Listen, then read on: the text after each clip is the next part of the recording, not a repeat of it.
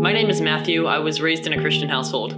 I came to be in a relationship with Jesus at a young age, but it wasn't until I was older when I began to understand how important of a thing that was.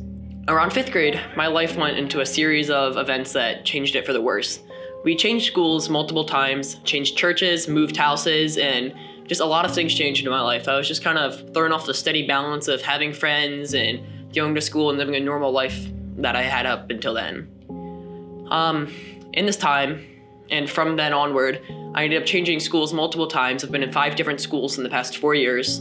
And throughout this time, I always just felt like I was running. I never had my feet down in one place. I could never make friends. I was always just, I'd go to a new school, make some friends, and then everything would change again, and that would just be it. I just spent lots of time running and just feeling lonely and sorry for myself. Throughout this time, I fell away from my relationship with God, falling into a sin cycle of just running and being lonely, acting out, doing something I shouldn't, and just ending up just in a super dark place.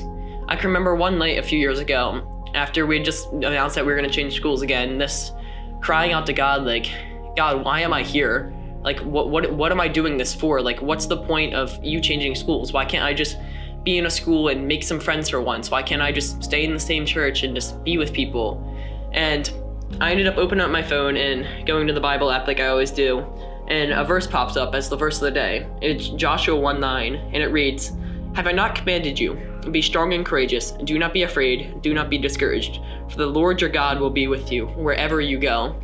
And this was just such an impactful verse in my life. Like, from there on onwards, I started growing again in my relationship with God, realizing that wherever I go, whatever happens, I always have a friend in Jesus. I can always rely on him through whatever's going on in the deepest times, or I'm switching schools again, going through struggles every day, being lonely, sitting by myself. Like, I can always realize that God is just here with me wherever I go.